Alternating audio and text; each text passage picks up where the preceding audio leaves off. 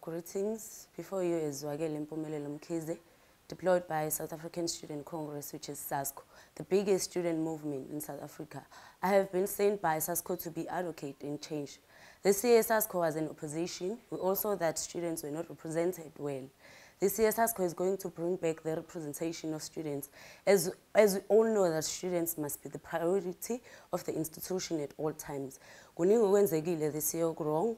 Okunye kwakho inkinga yamabhasi kuyaqala nqa ukuthi sibe nerest ehlala isikhathi eside ingenayo ibhasi elothatha ama-students was on campus, and yet the academics were continuing as if everything is normal.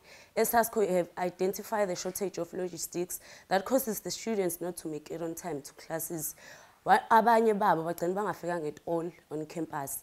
This means une class la 9 mele uhambe une class la 12 mele uthathe ibhasi ya9 because of ama-transport ama-buses agcina ngo-9 ekuseni kuphela.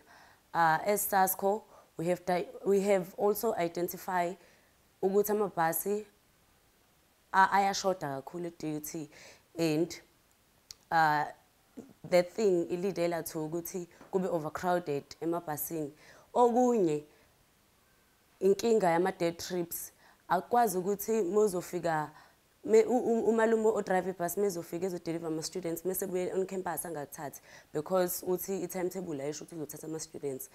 Ibhasi ihamba ngopetrol oyi-1. So as SASCO besicela ukuthi amabhasi asebenze athatha ama-students as long as campusini. Okunye esik-identifyile as SASCO ukuthi i-SRC, protection no housing, they lack accountability. This year would make sure ukuthi they work together so that they account kuma-students because bayakhombana ngemini.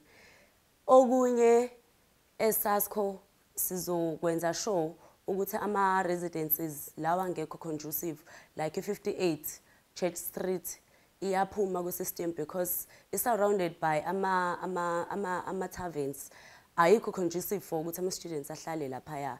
Besicela ukuthi ama-students enza ama-decision asoba avotele SASCO, and it's important to vote for all 7 SASCO candidates so that azosebenzisana ngendlela e-right. Siyacela ukuthi nenze i-decision efana naleyo. Thank you.